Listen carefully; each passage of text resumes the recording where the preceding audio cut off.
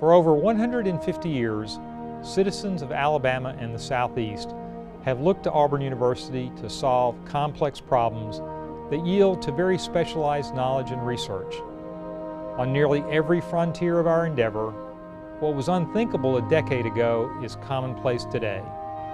But the finite nature of our natural resources has proved to be a boundary that is difficult, if not impossible, to cross. And thus how we manage these resources and develop alternative renewable resources is vital to our well-being, if not our survival. When we consider well-being and survival, two resources come immediately to mind: oil and water. As we look to the future, we can see alternatives to oil and coal. There are simply no alternatives to water. In Alabama, in most years, we're blessed with an abundance of fresh water. But now in 2007, we face the worst drought in our history. This drought has brought to the forefront related issues such as water quality, availability of surface and groundwater, and potential conflicts among municipalities, industry, and agriculture. We know that droughts are cyclical, however the related issues are not. Therefore, these water problems need to be addressed now. In the Southeast, we've rarely thought about water shortages, but with each passing day, more people demand more water. Even as we need more water, we add pollutants to the supply that we have, and we convert forests to cities, diminishing nature's capability to filter those pollutants. By the year 2025, Birmingham's demand for water will exceed its supply. By that same year, much of Mobile and Baldwin counties will be paved by streets, sidewalks, and shopping malls, greatly reducing rain infiltration and groundwater recharge. Despite the stress on our water supply, our state has some of the highest biodiversity in the world, a huge number of aquatic plants and animals, and maintaining this biodiversity, along with supplying ample quantities of water for industrial, agricultural, and municipal uses, is the dilemma that we face. In a very real sense, Alabama is one large watershed. It connects Decatur to Mobile, Florence to the Wiregrass, and if the water supply is stressed in one part of the state, that stress will be felt everywhere in the state. At Auburn, with our years of land-grant experience, we know how to bridge the gap between science, policies, and people. We can bring practical, tangible solutions to the issues that face all Alabama's citizens. In June of 2007, Auburn University's Water Resources Center hosted the Water Resources Conference. This event drew more than 200 participants, including Auburn faculty, state policymakers, representatives from federal agencies, and industry and experts from southeastern universities. They discussed the changes necessary to protect freshwater resources in the state and the nation. The conference focused on water policy, watershed issues, irrigation, and water conservation. The conversation touched on security, human health issues, climate, the interrelationship of water and alternative energy, and the sustainability of ground and surface water supplies.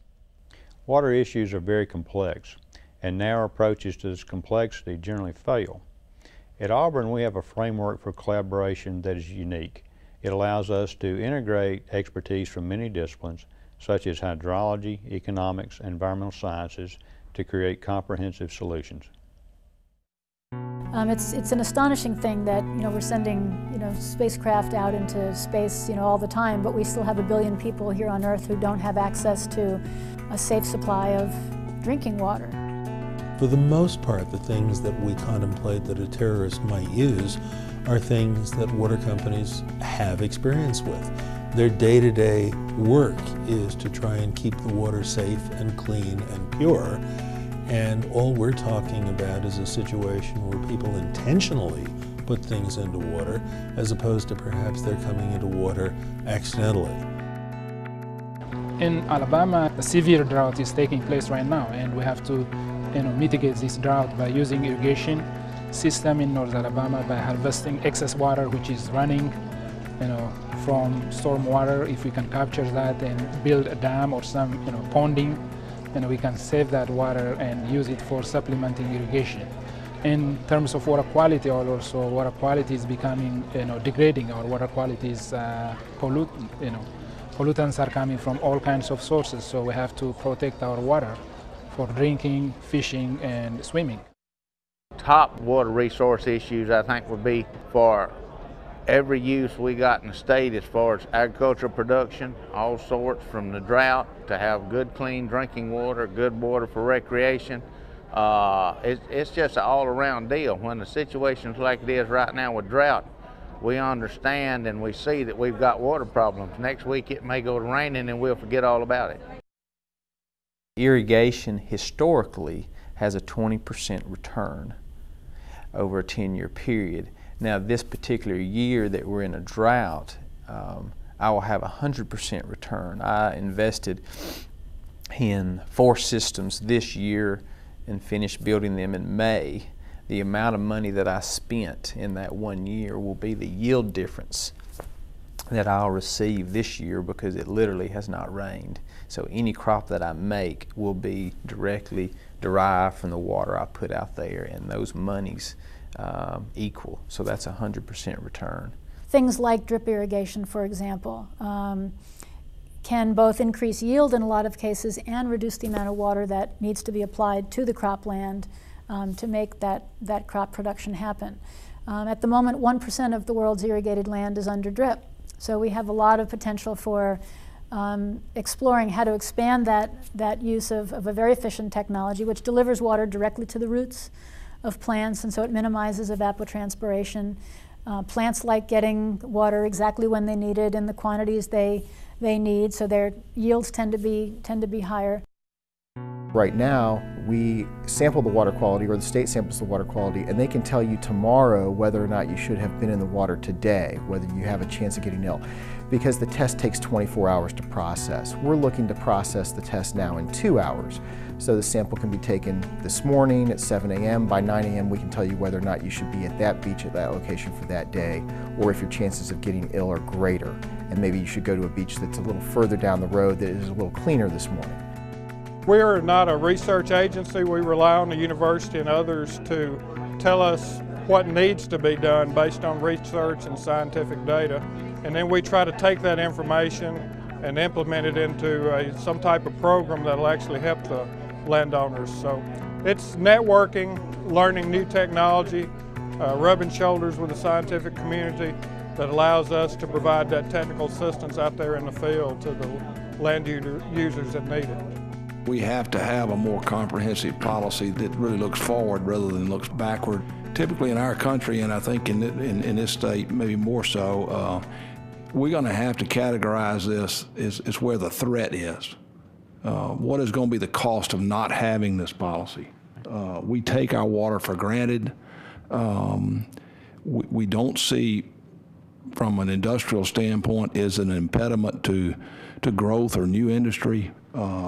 If we're not able to articulate that we really have a problem other than just a drought, a long-term issue here that threatens us, and I don't think we're going to get a public engagement.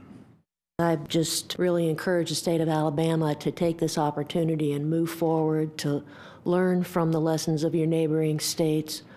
There aren't standards for developing water management plans as maybe there are for water quality programs and that sort of thing. So learning from your neighbors, trying to avoid their mistakes, and being proactive again, because it's a whole lot cheaper to be proactive than to go back and try to restore the degraded habitats that so many of us have to live with. We have a lot of water-related issues, but I think the biggest problem that we have in Alabama right now with regard to water is education, and particularly education of our legislators. I mean, the information that we have here today and yesterday is just wonderful. There's so much information out there, so much great research that is going on, but unless we can get it in the hands of the right people, our elected officials, I don't know. There's so many challenges with regard to water that we're going to need a lot of talent and a lot of creativity and a lot of new ideas to solve these challenges, to deal with these challenges and solve these problems.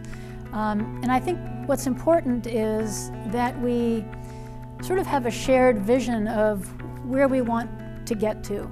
with our management of water. And to me, it's very important that we sort of hold that vision so that we have a sense whether we're in engineering or ecosystem science or land use planning or economics or sociology, that we're really talking about providing a water-secure world at the end of the day, that we want all living things to have enough water to survive, people and all the creatures that we share this planet with.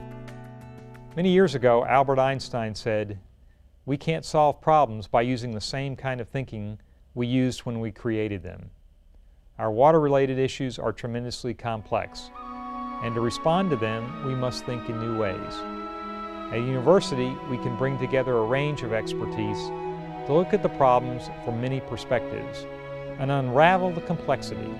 At a land-grant university, we not only have the scholarly expertise, we have the commitment and the skill to translate this ability into tangible solutions. At Auburn, it is vital that we respond and deliver solutions that look to the future and not to the past. Crisis and opportunity often go hand in hand. Though we face challenges, we confront them at a time when we have the skill and the knowledge to act rather than react. Today, we can change the landscape, bring near-term results and long-term benefits.